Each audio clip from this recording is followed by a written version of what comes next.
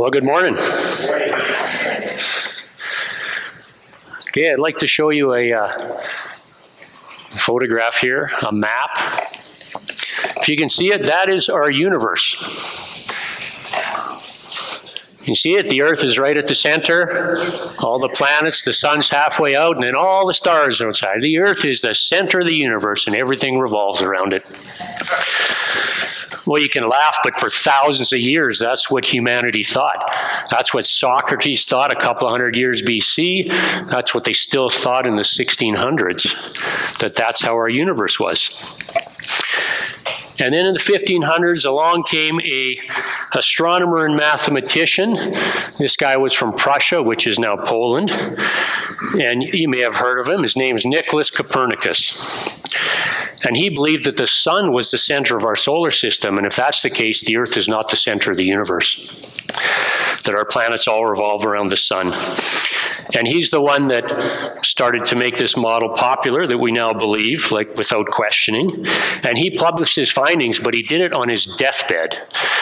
And as soon as he published them, the church banned his writings. Right? So he knew what was coming. And they banned it because everybody knows that the Earth is the center of the universe. Right? First Chronicles says, the world is firmly established and it cannot be moved. And Psalm 104 says, he set the earth on its foundations and it can never be moved. And Ecclesiastes 1 says, the sun rises and the sun sets and hurries back to where it rises. But then along came another scientist. This guy was a physicist, an engineer, an astronomer. Anybody recognize him? Galileo. That's Galileo, and Galileo had made a telescope that was the most powerful one at the time that isn't very powerful now. And in 1610, he published his findings that supported what Copernicus has said, that it looks like the Earth is not the center of the universe. And he was called up by the Catholic Church and told to cease and desist, and his writings were banned. And over the next couple of decades, there's actually a record he wrote to a friend of his, Kepler, another physicist, and he complained that many philosophers that opposed him had refused to look through his telescope. He invited them multiple times and they refused. They did not want to look at the evidence. And so in 1632, he published again that the Earth was not the center of the universe. But this time he was a bit shrewder. Instead of publishing in Latin, which most people scientists published in and nobody could read it, he published in Italian so that anybody that was literate could read it, and his book became very popular. So within a year, the Pope held an inquisition. They called him to an inquisition, and this was the findings. I'm going to quote this. On June 22, 1633, the church handed down the following order. We pronounce, judge, and declare that you, the said Galileo, have rendered yourself vehemently suspected by this holy office of heresy. That is, of having believed and held the doctrine which is false and contrary to the holy divine scriptures, that the sun is the center of the world, and that it does not move from east to west, and that the earth does move and is not the center of the world. And so as a result of this, he was censored, his stuff was banned, he was sent to prison. And it was later commuted to house arrest, and he died there 9 years later, in his 70s. Because the church had already decided that Galileo was teaching heresy, that he was dead wrong. And they'd made their opinion based on tradition, thousands of years of tradition, and their interpretation of Scripture, which was false, as we know now. And they demonstrated stubborn unbelief. They basically said, don't confuse me with these facts because our minds are made up. And it's interesting because the fellow scientists at the time had been studying this for 200 years. And many of them agreed with Galileo, but you know how many came to his defense at the Inquisition? None. Nobody stood up for him. None. Because they feared the church and what would happen to them.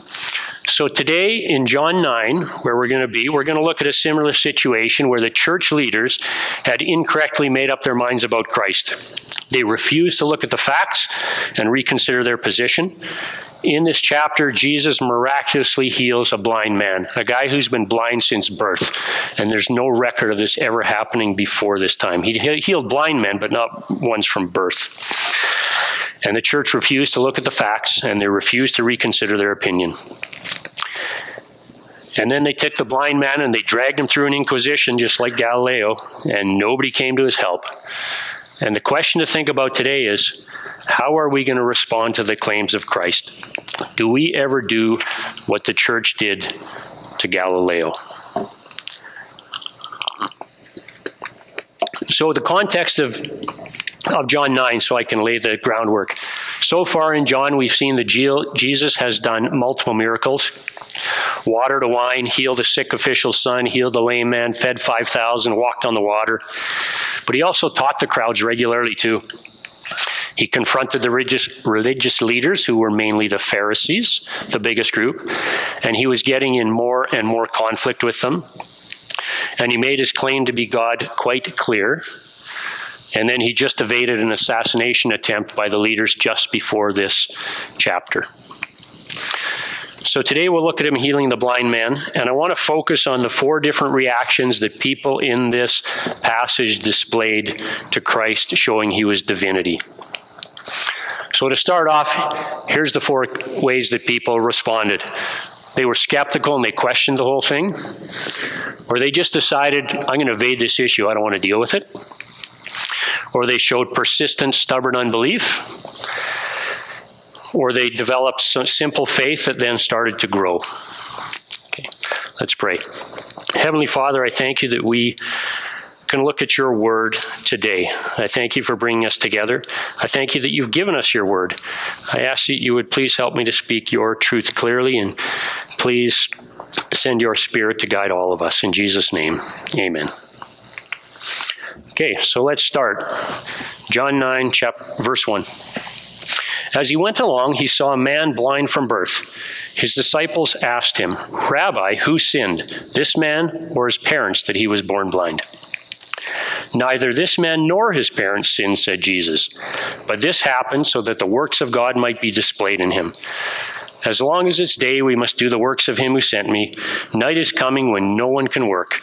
While I'm in the world, I am the light of the world. So we start with the disciples asking this question. You know, this guy's blind, so who sinned that he's blind? And that was a common belief at their time. It was wrong back then. It's wrong now. And it was wrong thousands of years earlier. But it was common. If you read the book of Job, that people think was probably the first book written, or in the course of time, Job was rich and wealthy, and he lost almost everything except his life. And his friends kept urging him to repent because he must have lost everything because of his sin, but he hadn't sinned. He didn't have things to repent from. And so it was a common thought, so it makes sense they'd ask it. And Jesus' answer, it's not from sin. It's so God could be glorified. And I think that would really suck to be this guy. If he was actually created blind to live destitute as a beggar for a few decades just so he could be healed and God could be glorified, that's kind of what it sounds like. I don't know if that's really the case. Some theologians say that's not really what the grammar means. It means that this is a bad situation and God will be glorified through it. But I don't know, so I just got to leave that alone, sorry. But it does raise the timeless question that people have asked forever.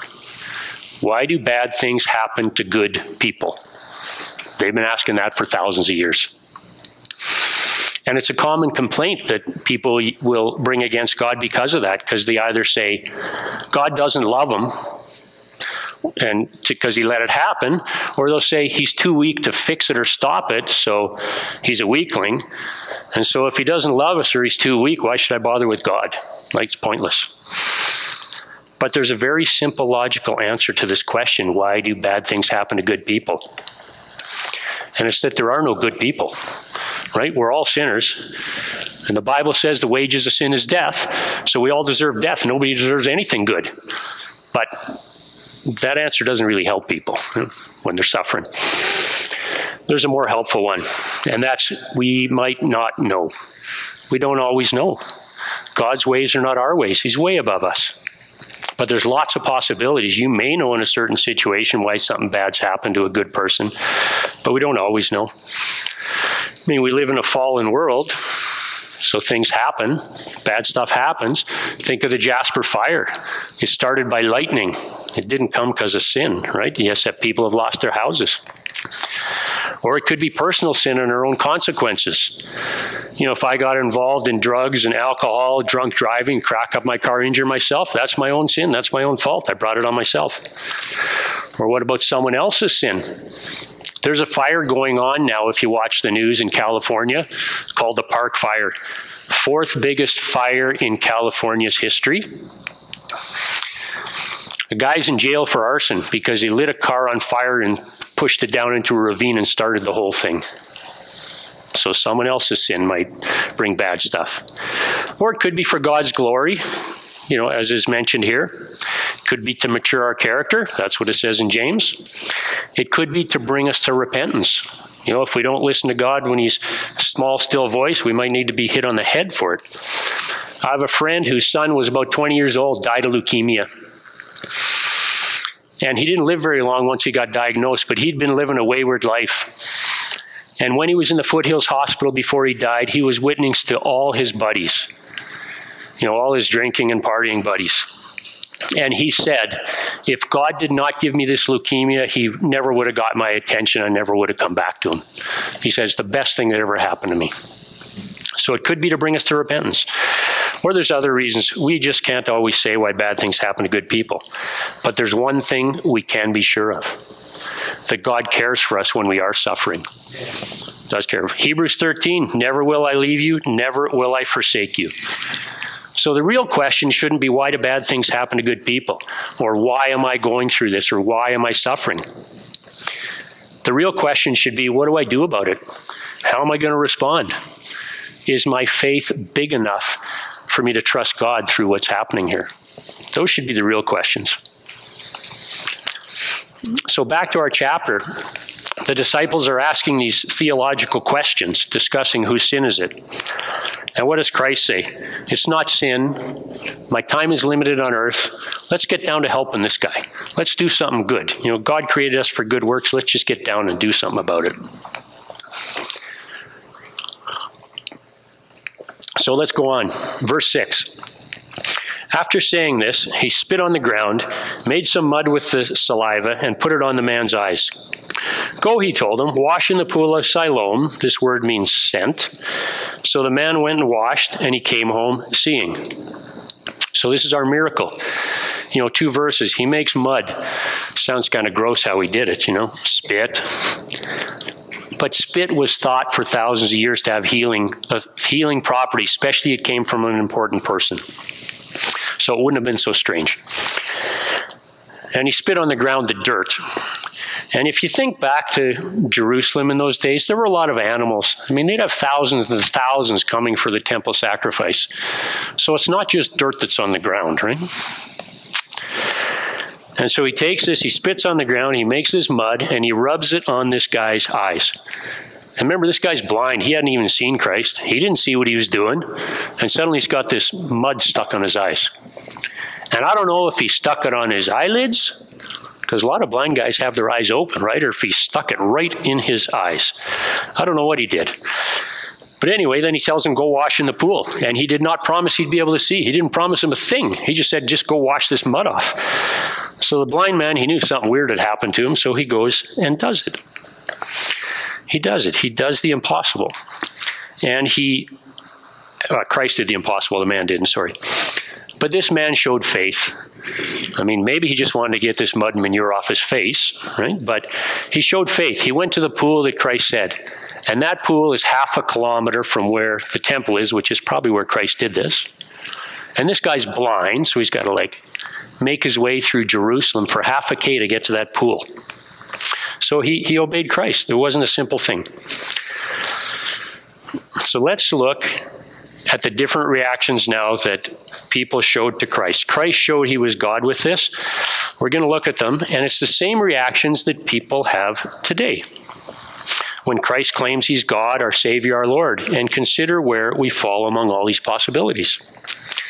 So first we'll look at the neighbors. Verse 8. His neighbors and those who had formerly seen him begging asked, "Isn't this the same man who used to sit and beg?" Some claimed he was, and others said, No, it's not him. He just looks like him. But he himself insisted, "I am the man." "How then were your eyes opened?" they asked. And he replied, "The man they called Jesus made some mud and he put it on my eyes. He told me to go to Siloam and wash. So I went and washed, and then I could see."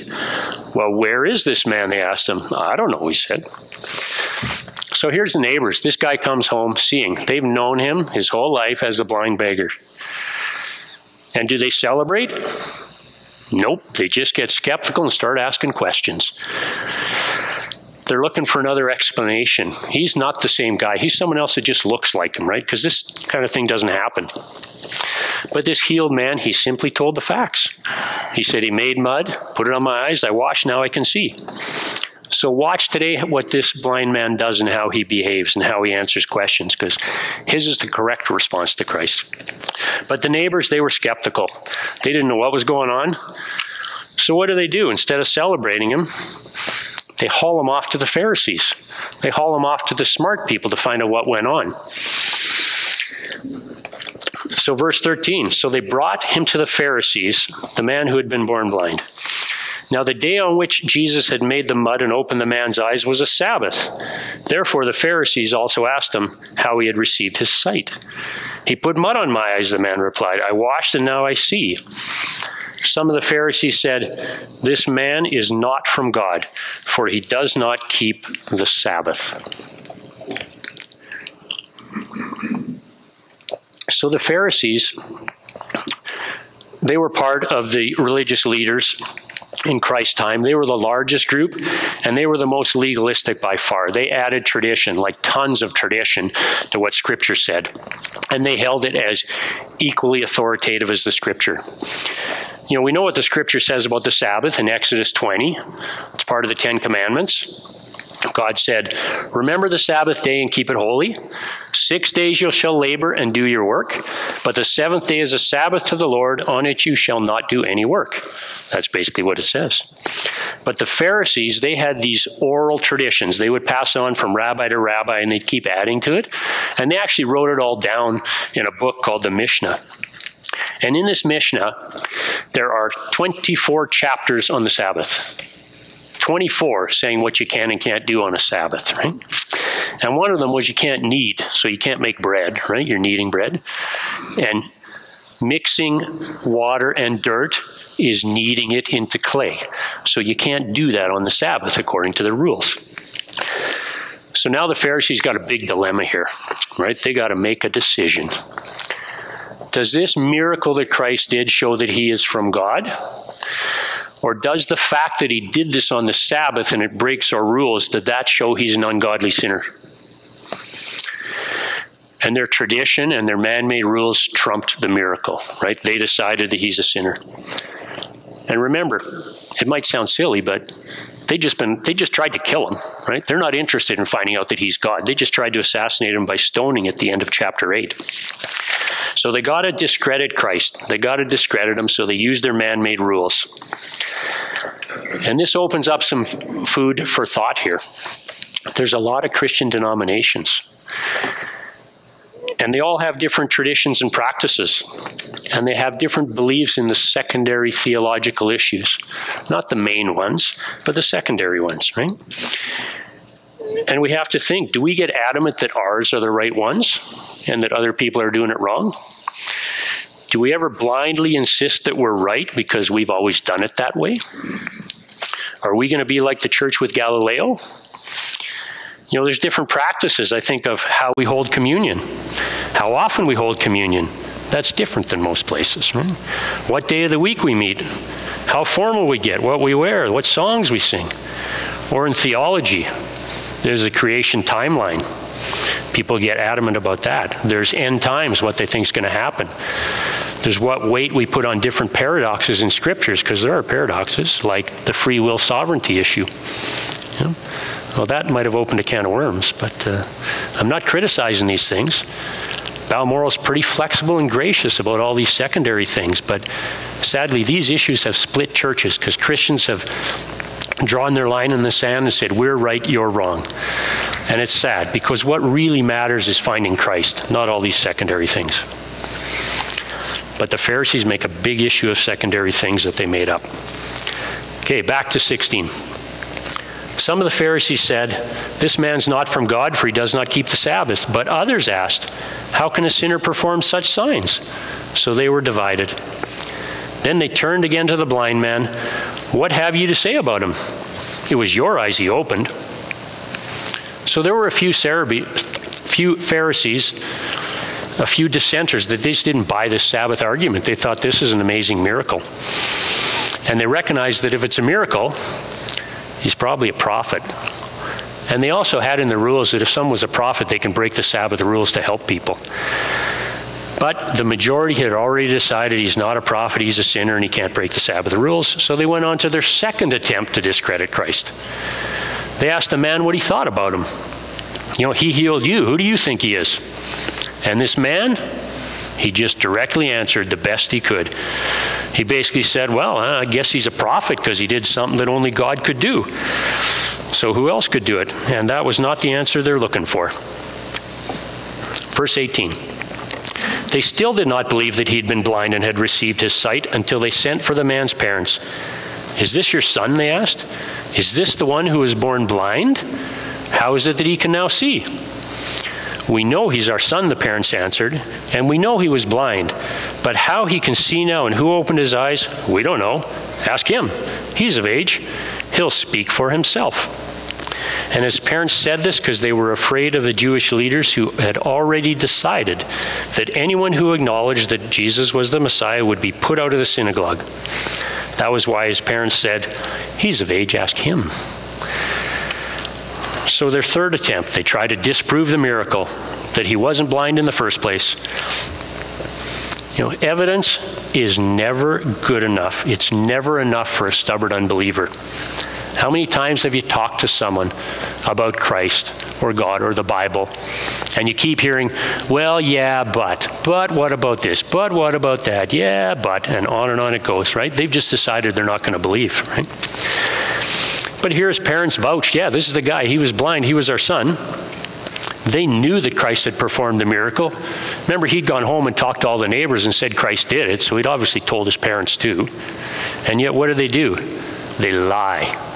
They tell the Pharisees, we don't know who did it. Ask him, right? They're evading the whole thing. They're evading the whole concept, concept of Jesus being God or healing him. No doubt they knew it was unprecedented. They realized that Christ was probably God, but they were afraid. They were afraid of the leaders, so they stayed neutral. They basically threw their son under the bus, right? They said, let him deal with the Pharisees by himself. And what were they afraid of? This put out of the synagogue. I mean, today if you get kicked out of a church, which almost never happens, you just go down the street to another one. That's typically what people do. But back then, there wasn't another one to go down the street to. You know, and there's two ways people were excommunicated. One was for a minor thing, you're gone for a month, you know, and then you can come back. But this one refers to the major one, and it was a big deal.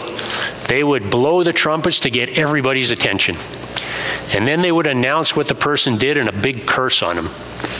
And then they were banned from the synagogue, which was the center of Jewish life. They were banned from buying and selling. They were banned from being employed. There would be no funeral allowed when they died. They were treated worse than the lepers. I mean, they were absolute outcasts from society. They were done. It was a big deal. You know, and persecution happens today too. I mean, they would be persecuted if they stood up for Christ. Happens today. You know, the persecuted church, we read about that, where people are tortured and killed. Or in Canada here, you might lose friends. You might lose relationships. People have lost their jobs. People have lost their careers for taking a biblical stand. It happens in Canada too. So the parents showed the second reaction to Christ. They just evaded the issue. They were cowards. They just stayed quiet. They didn't want to get involved. And that's easy to do when you're under pressure. It's kind of the same as denying Christ. You know, Peter did it at Christ's trial. He denied him 3 times, flat out. And we do it too. I've been there. I've just avoided the issue. I don't want to get involved in this discussion. I'm too busy. There's other things going on. I'm just going to let it pass when I should get involved. You know, we make excuses. And it's a dangerous thing to do. Christ told us in Matthew 10, whoever acknowledges me before others, I will acknowledge before my Father in heaven. But whoever disowns me before others, I will disown before my Father in heaven. That is a huge price to pay.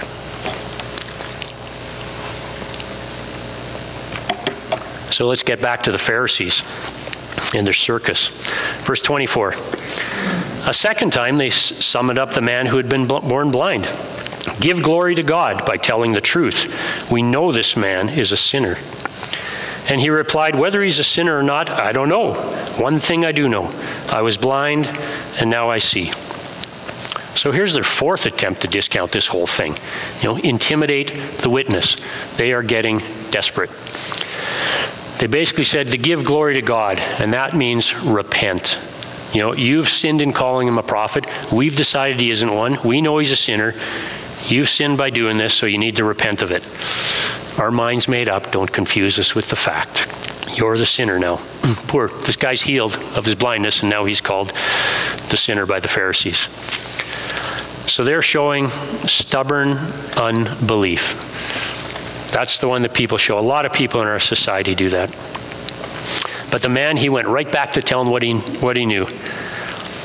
He said how he did it, I don't know. But one thing I know is he did this. He healed my blindness. He did not hesitate because he didn't know everything. He just told what he knew. And then he talks to them further. They asked him, what did he do to you? How do you open your eyes? And he answered, I've told you already, and you did not listen. Why do you want to hear it again? Do you want to become his disciples too? That's sarcasm, right? Then they hurled insults at the man. You are this fellow's disciples, and we are disciples of Moses. We know that God spoke to Moses, but for this fellow, we don't even know where he comes from. So the man answers, now that is remarkable. You don't know where he comes from, yet he opened my eyes. We know that God does not listen to sinners. He listens to the godly person who does his will. Nobody has ever heard of opening the eyes of a man born blind. If this man were not from God, he could do nothing. To this they replied, you were steeped in sin at birth. How dare you lecture us? And they threw him out.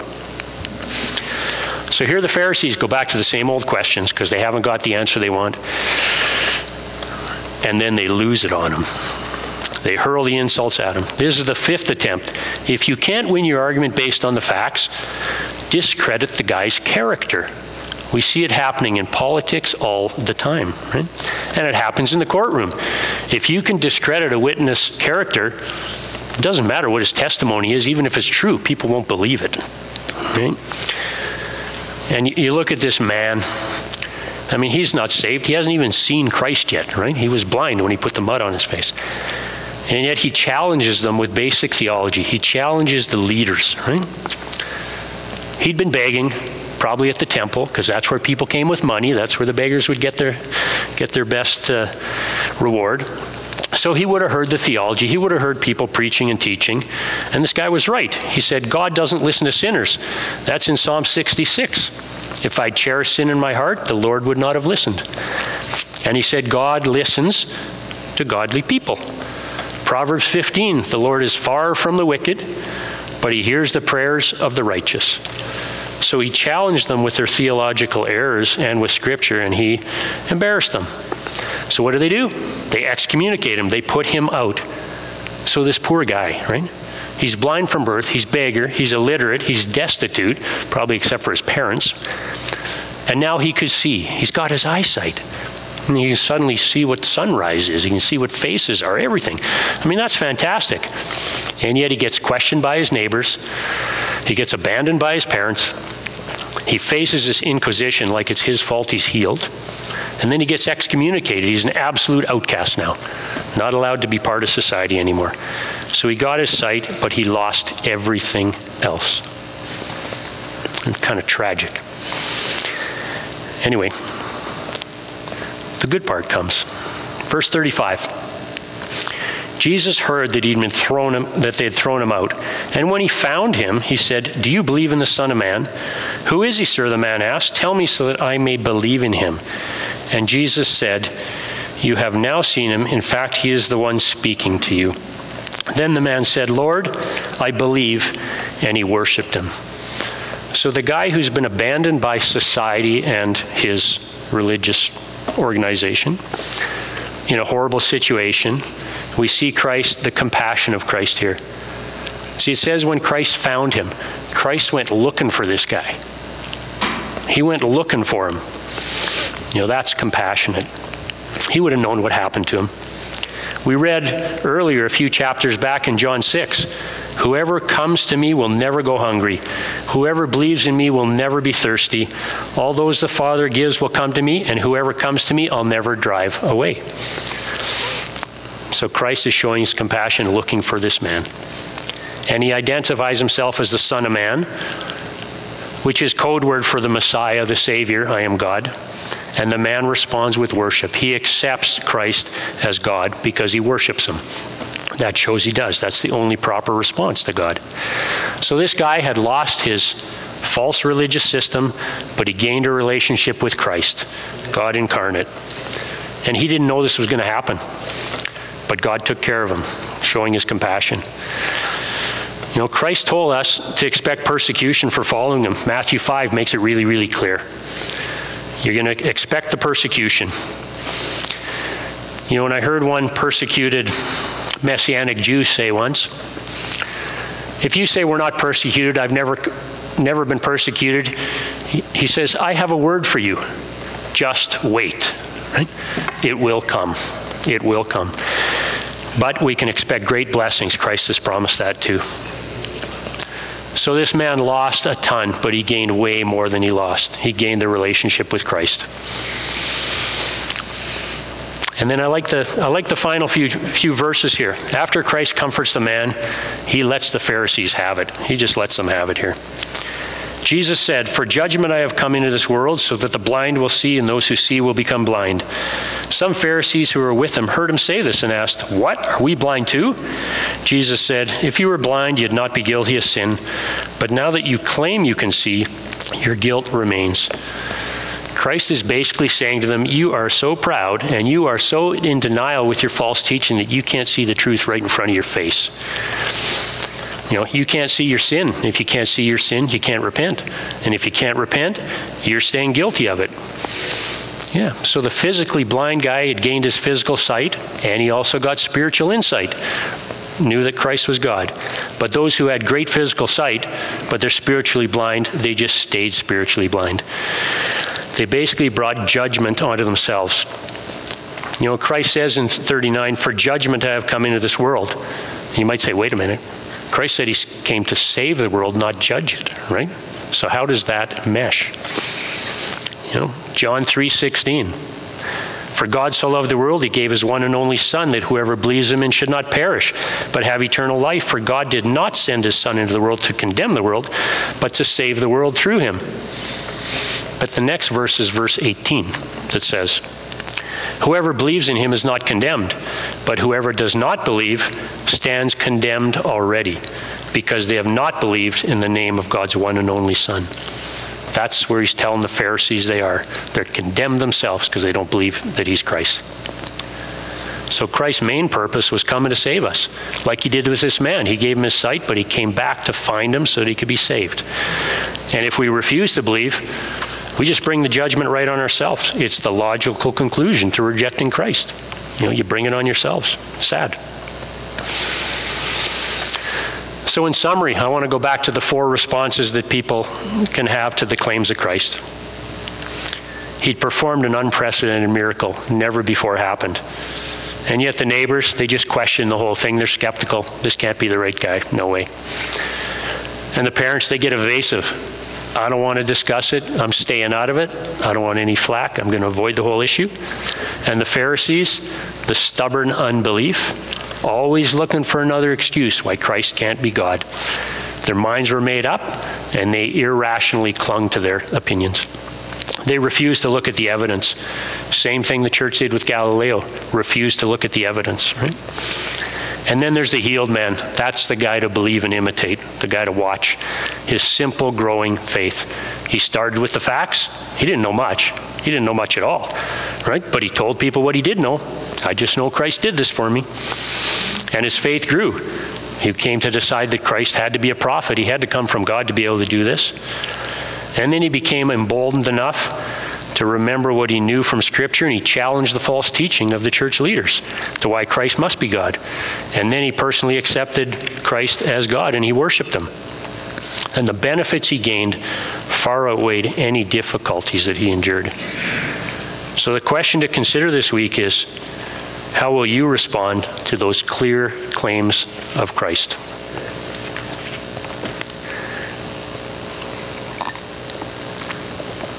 So this brings us to the Lord's Supper. Last week we heard that Christ had claimed to be one with God. We heard that he identified himself as I am. Well, actually the I am, which is the name for the Almighty God.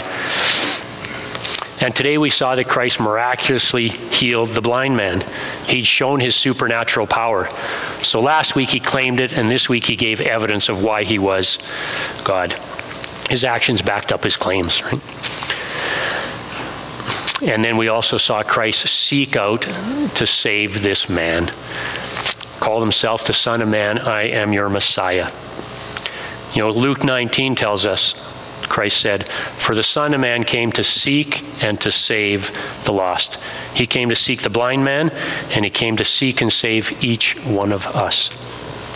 And he did that, saved us through his sacrificial death on the cross. So as we remember this today, we'll distribute the bread, that sacrificed Christ's body that was broken for us on the cross, and then the juice, which represents his blood. I'll pray for both of them together at the beginning.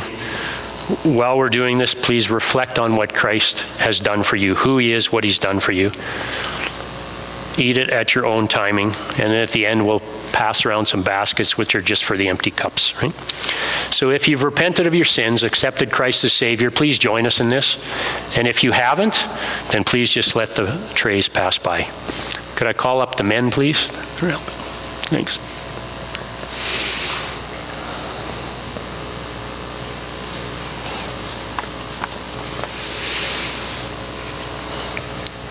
Join me in prayer. Heavenly Father, we admit that we are lost sinners. Thank you that Christ came to seek us and to save us, willingly and voluntarily. And with this bread and juice, please help us to remember his body and blood shed for us to pay the penalty for our sins that we could never, ever pay ourselves. Thank you, Heavenly Father, that you make salvation available to all who choose to recognize Christ as both Savior and Lord. In Jesus' name, amen. Amen. Praise God.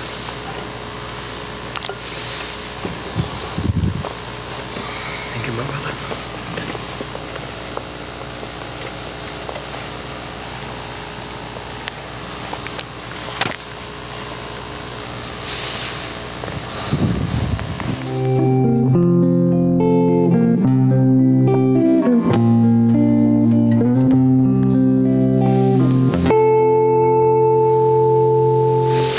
So our benediction today comes from 2 Peter 3. But grow in the grace and knowledge of our Lord and Savior Jesus Christ. To him be glory both now and forevermore. Amen. Amen.